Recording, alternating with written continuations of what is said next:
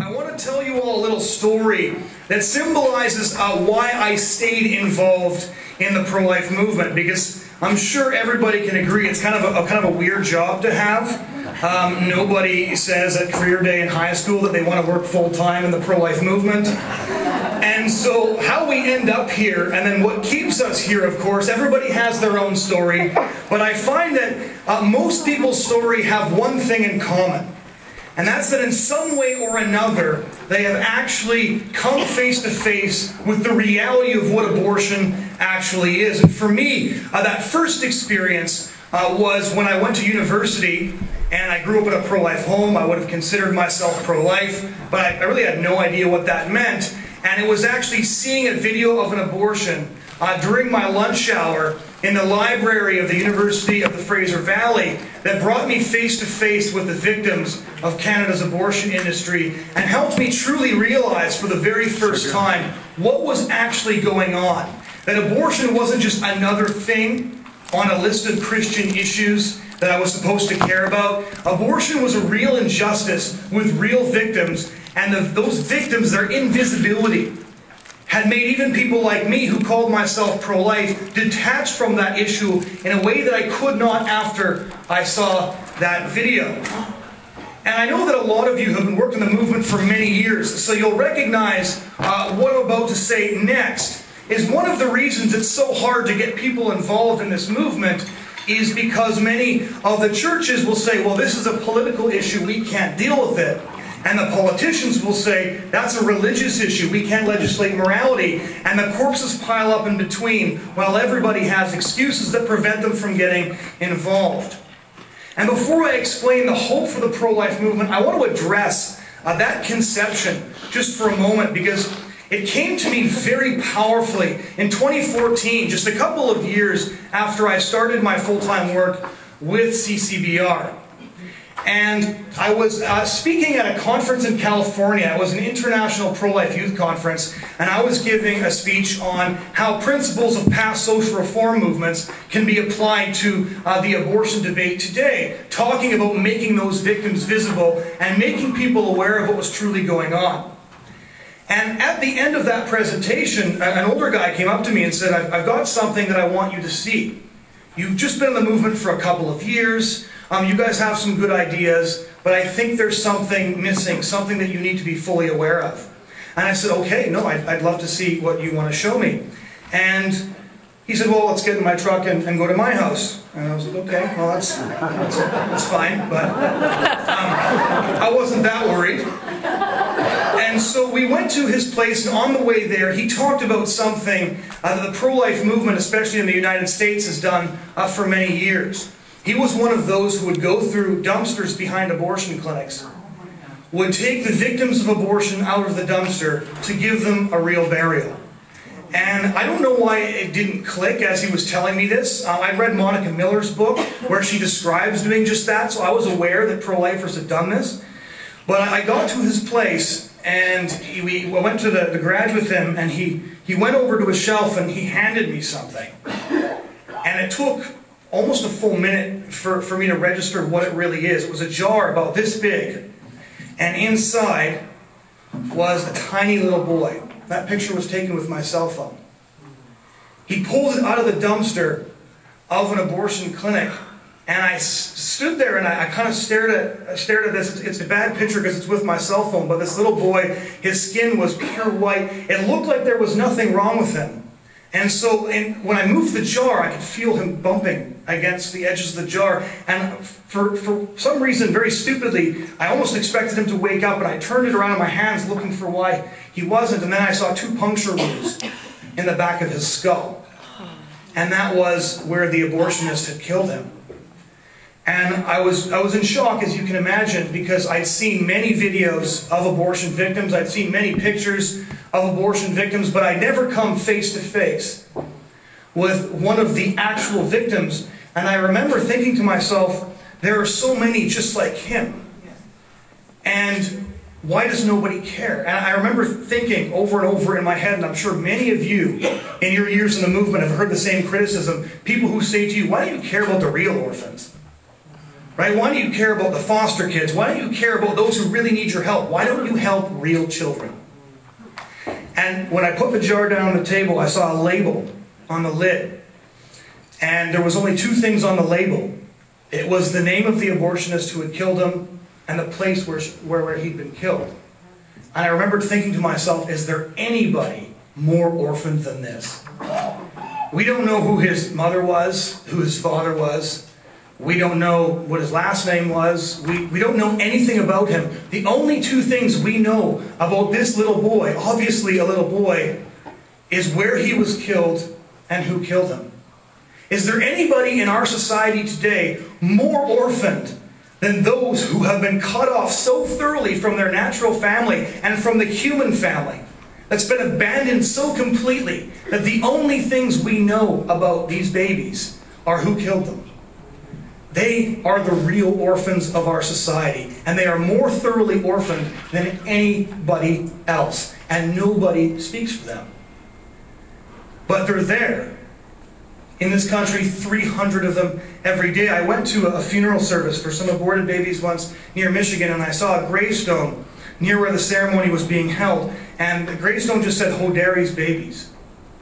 Hoderi, again, was the name of the abortionist who killed those babies. We know nothing else about these little girls and these little boys. We know nothing about them except for the name of the man who killed them.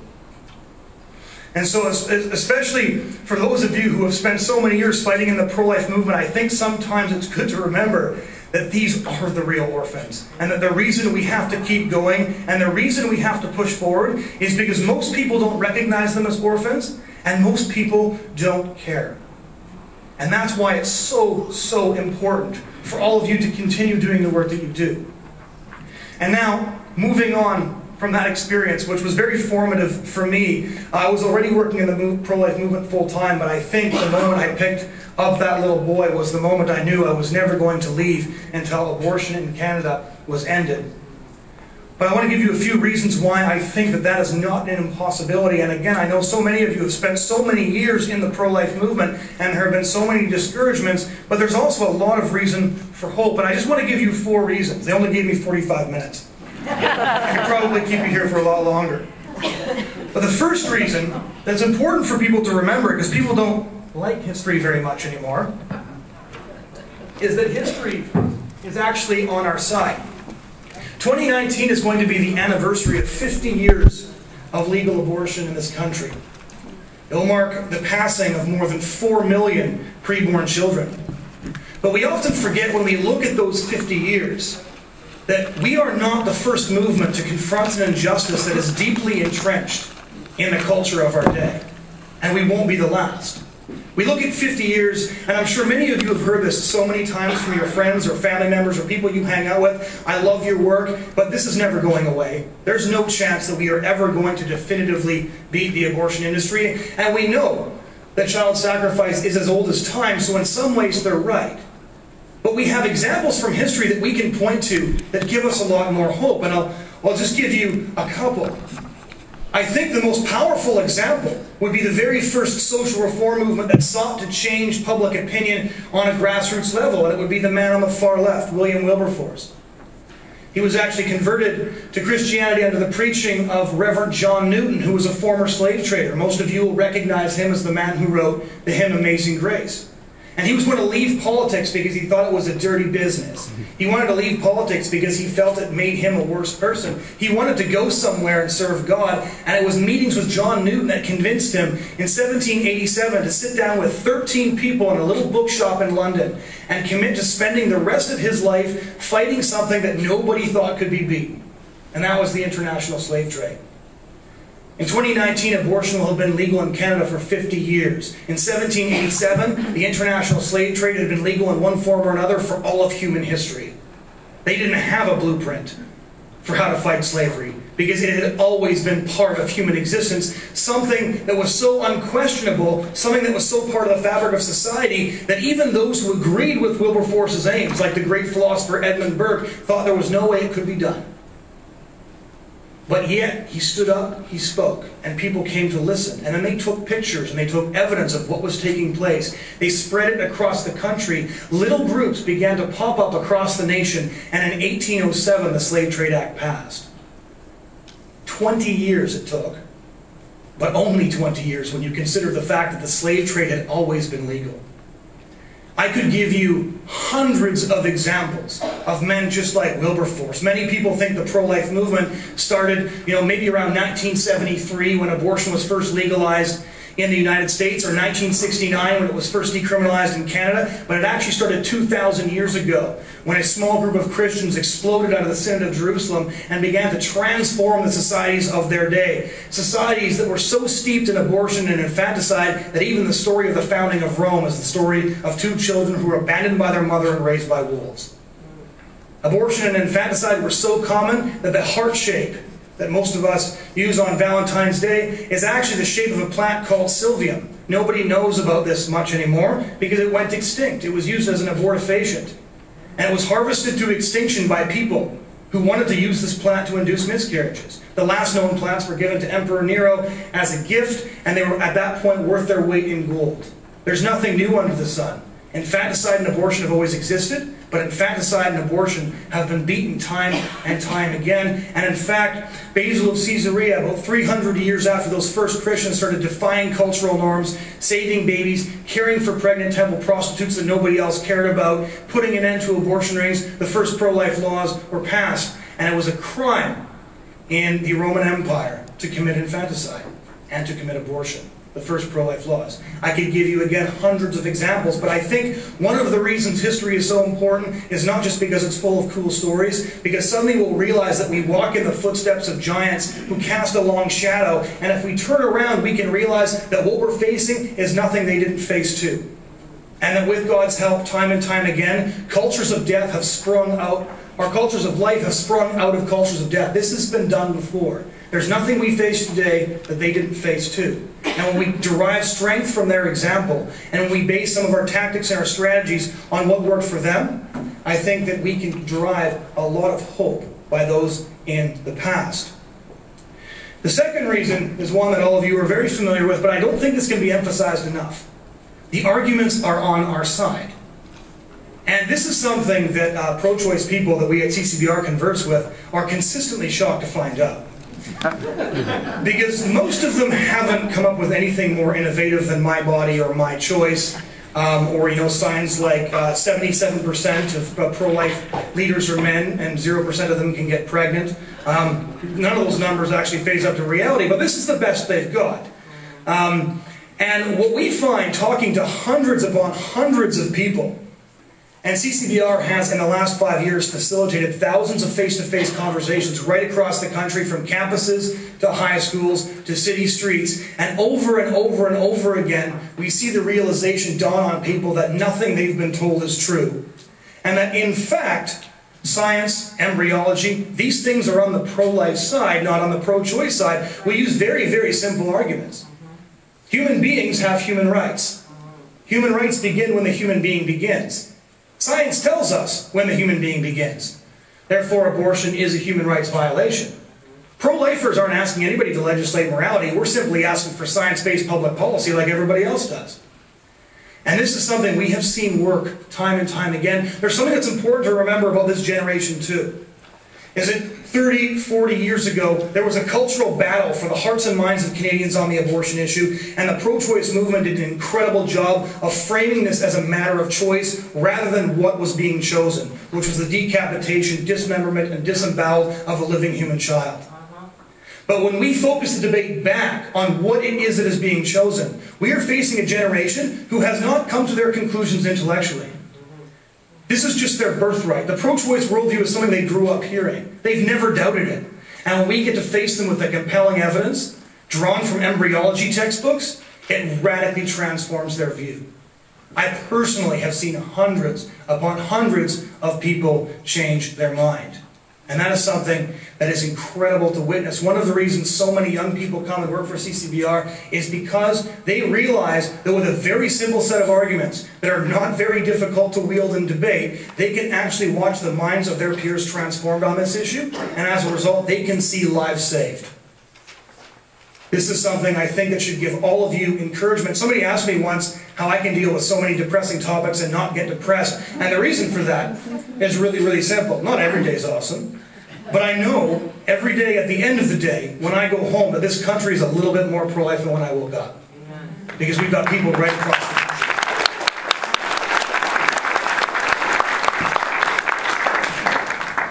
Which brings me to my third point, and that's that the momentum is on our side. And this is often difficult to discern, but if we take a look at what's going on here in North America, there are several important things to notice.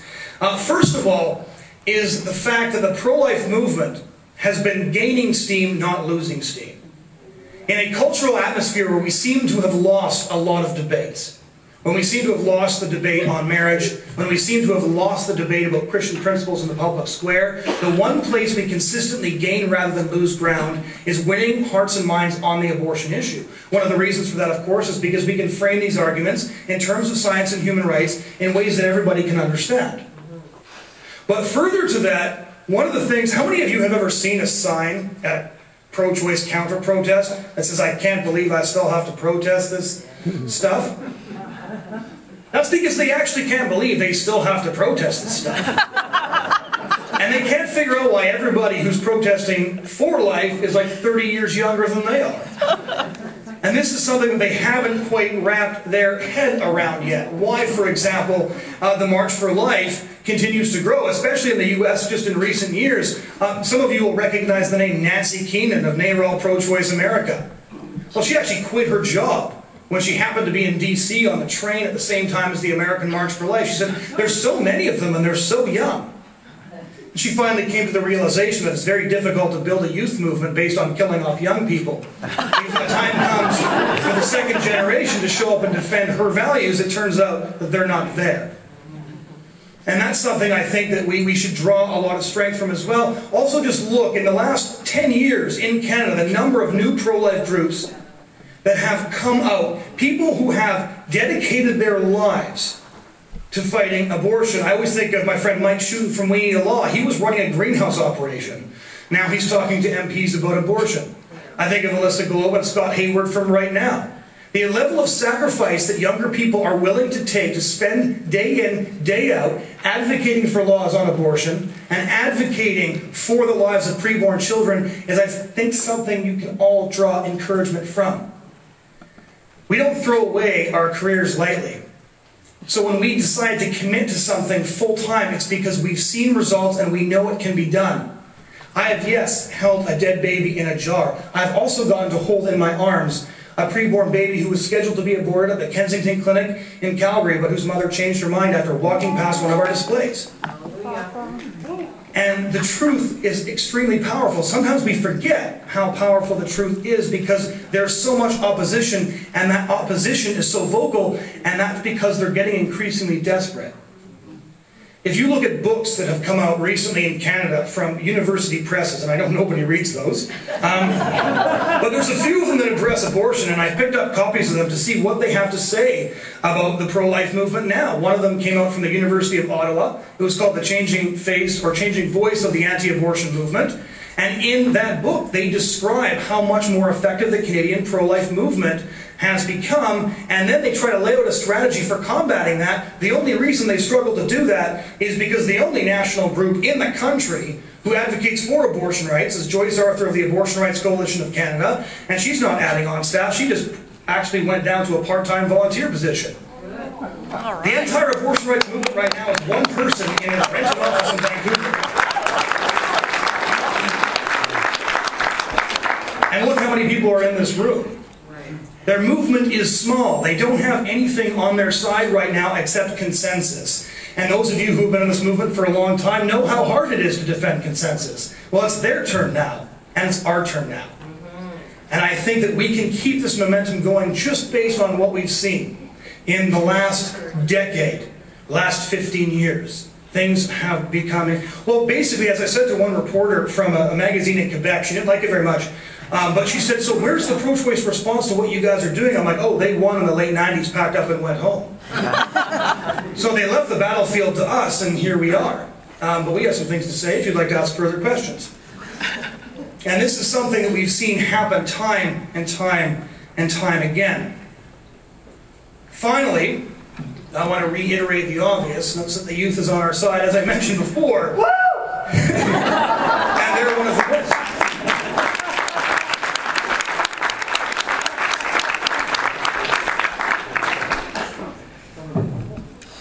This is something that we've seen explode in recent years. And when that bubble zone law cropped up in Ontario a couple of weeks ago, one of the things that stunned me the most is this law was put forward on the premise that abortion clinics are, hot spots of protest, and that, people are facing violence every single day.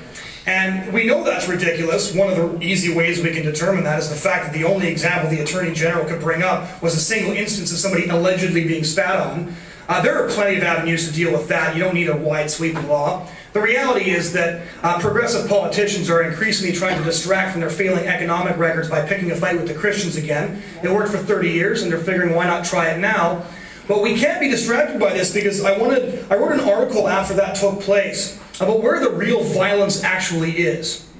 And at CCBR, the level of violence that we often have to deal with in the streets is through the roof. We had a young man, he's 18 years old, and we were out doing choice chain with our signs. This is, I think, this was in July. And some guy actually walked past him and grabbed him by the throat. And we went to talk to him afterwards to, make sure he was all calm and he was fine. And then we said, yeah, okay, how are you doing, Will? And he said, you know what? If I can experience some small fraction of the pain preborn children go while I'm defending them, then that's worth it. We see over and over and over again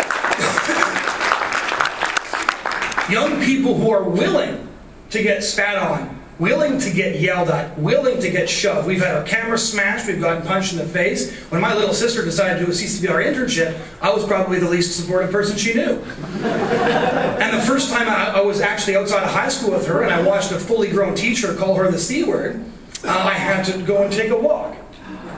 But at the same time, that's what young people, ages 16, 17, 18, 19, are willing to deal with every single day on the streets, because they also get to see girls go inside and get their cell phones out of their lockers so they can cancel the abortion they had scheduled for the following week. Awesome.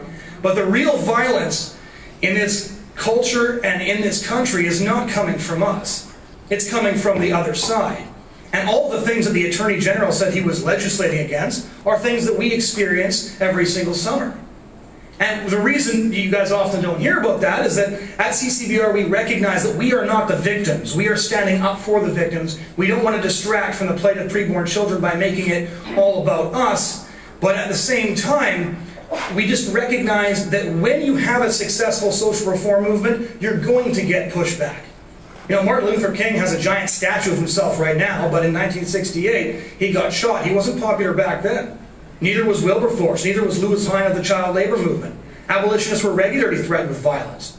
We know that the real violence in our culture comes because when you live in a country that kills its preborn children, when you have that many people steeped in that much blood and that much guilt, this death culture spawns violence. But the good news is that there's an entire generation of young people on the front lines who are willing to put up with that level of violence to see the real invisible violence that nobody sees come to an end. I wish I had time to share with you just even 5, 6, 7 stories about what we've seen happen. We've seen people who protested us, who had signs with coat hangers, never going back, screaming at us over a 3-hour conversation, rip those signs in pieces, and say, you know what? I can't believe how stupid my views were. Just a few months ago, we had somebody who worked for International Planned Parenthood after a 2-hour conversation with us, looking at pictures of what the abortion victims looked like. She took her button off. She no longer felt comfortable wearing it, because somebody had presented the truth to her, and it was somebody her age. Looking at CCBR's staff photo, actually, and I use this picture because we got a funny response after we were delivering our postcards door to door, and door knocking door to door, and engaging people on their own front steps on the issue of abortion. We had a couple of abortion advocates go on Twitter, and they tweeted this picture out. They said, we went to their website expecting to find a bunch of old people, but to add insult to injury, most of them are girls. There's a great picture that I got from activism just the other day of an 18-year-old female with a sign engaging somebody, and right next is a white-bearded dude with a sign that says, "This is what misogyny looks like." I don't think he was giving the impression he intended to. But it's flipped now, because a lot of girls as well that we're finding, they actually realize that the #1 group of people in this country who wants to keep abortion legal are men. Because it enables their behavior. It allows them to do what they want without consequences. And as a result, when I confront a young male on a university campus and said, "Do you think that every single woman in a crisis pregnancy, if she had the offer of immediate and total help from the father of the child and people around her, how many abortions do you think would still happen?" I think the number would drop by over 50% overnight. One of the reasons people have so many abortions is because men push them towards it, and when you put young women out on the streets to have those conversations, the tone changes. Just to give you one idea before I take questions, I'm going to show you a short video clip of a few stories we got over the summer, because we record each and every testimony that we take.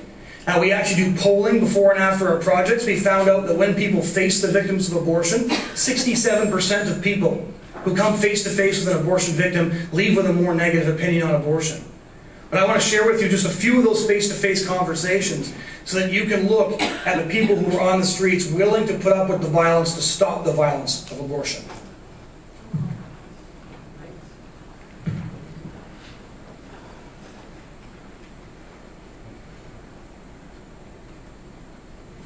While doing choice chain, I was holding an image of an 11-week-old aborted child. Two boys walked up to me and they said, "What are you doing?" And it said, "This is what an abortion looks like."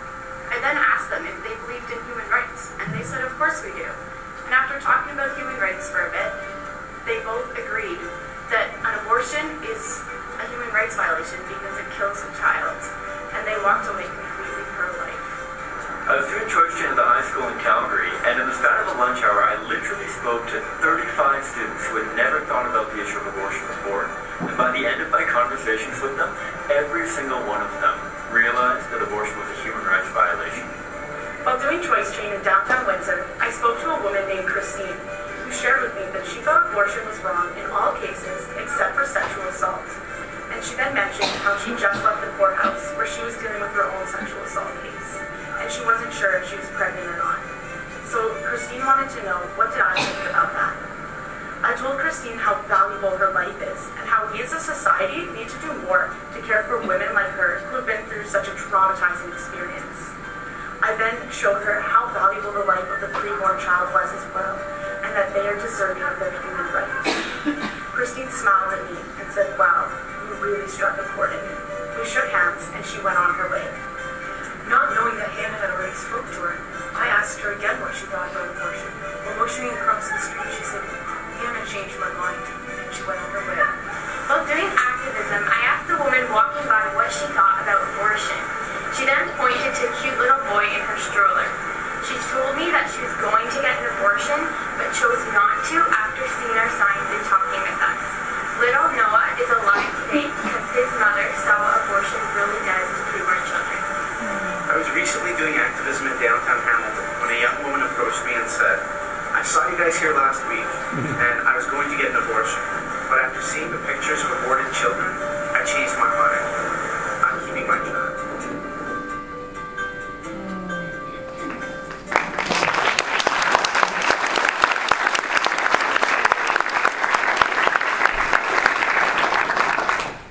I know people trash millennials a lot.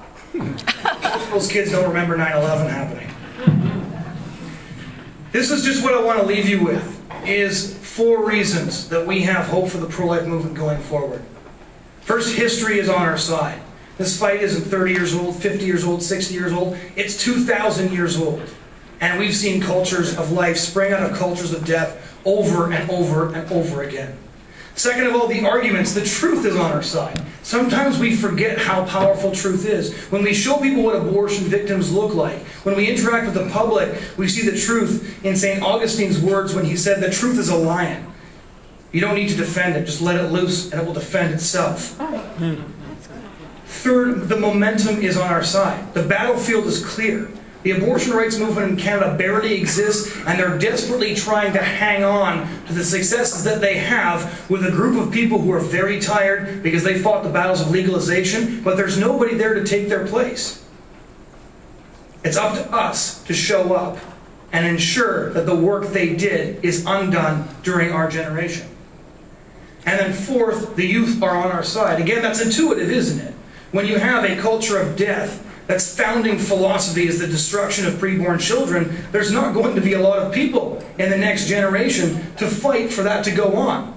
A suicidal philosophy like that can only last 1 or 2 generations, and it's up to ours to make sure that it actually gets rushed along just a little bit.